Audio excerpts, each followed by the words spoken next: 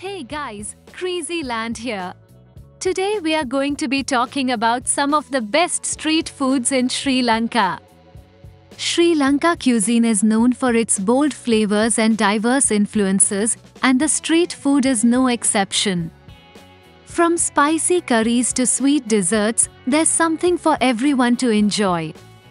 Kottu roti is perhaps the most iconic Sri Lanka street food.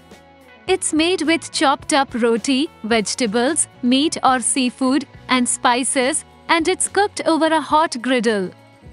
Kottu roti is typically served with a side of curry sauce and is a delicious and hearty meal. Hoppers are another popular Sri Lanka street food. They're made from a fermented batter of rice flour and coconut milk, and they're cooked in a special bowl-shaped pan. Hoppers are typically served with a variety of toppings, such as curry, sambal, or coconut chutney. Watalappam is a Sri Lanka dessert that's made with coconut milk, jaggery, eggs, and spices. It's a creamy and custard-like dessert that's often served with a side of nuts or raisins.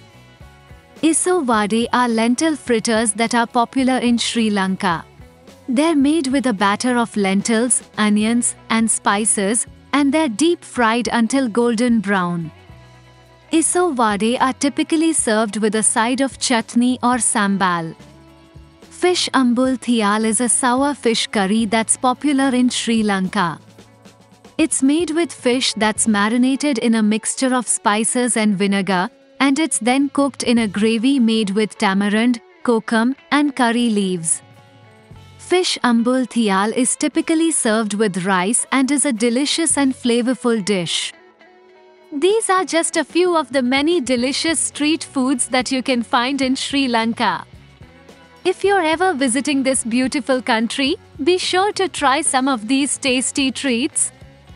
So that's it for our video on the best street foods in Sri Lanka. I hope you enjoyed it. Be sure to like and subscribe if you did, and let me know in the comments below what your favorite Sri Lanka street food is.